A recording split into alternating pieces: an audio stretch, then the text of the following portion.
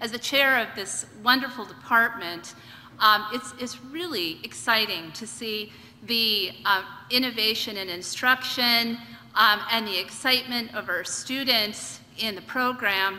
We're a small program, and I think a lot of people think in history that there's a perception that students just sit and listen to lectures and write papers and read thick books and that's it.